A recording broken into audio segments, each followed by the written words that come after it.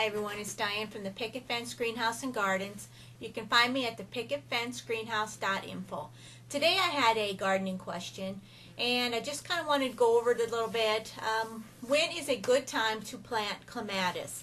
I jotted some notes down because I want to make sure I touch on everything, and I want to make sure everybody knows when the good time. Honestly have never transplanted a clematis. All my clematises are where they are since I planted them. There hasn't been any need to, but a gal asked me today when's a good time to transplant, and I just kind of wanted to put this video out. I'd rather be outside doing a video today, but the Asian beetles are really bad here in Iowa right now since we're so warm, and they're just flying all over outside, and they're coming inside too, but I'm kind of in a safe spot, so I'm okay. Alright, when to transplant clematis?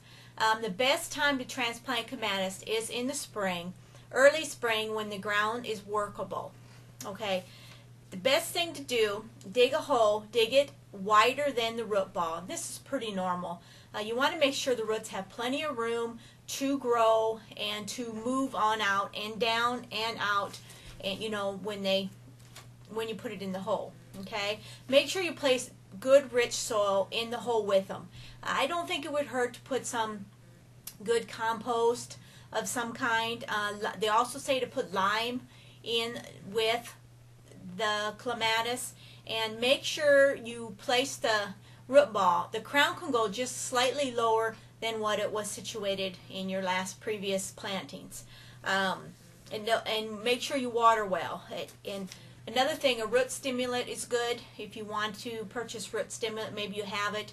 It's always good for transplant shock. There ain't no doubt when you dig something that's been in the ground for years, it doesn't hurt to give it something so it ain't so shocked. The roots aren't so shocked. Okay?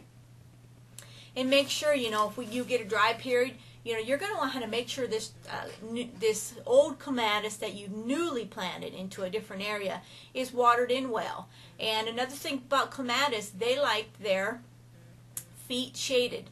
Feet are the roots. They like them shaded.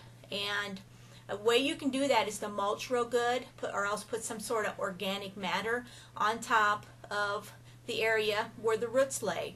I mean, the roots are underground, but right there where you plant it, where the roots are. They like to be shaded because clematises like to stay more on the wet side. So I hope that's helped today on when to transplant your clematis, and we'll talk to you soon.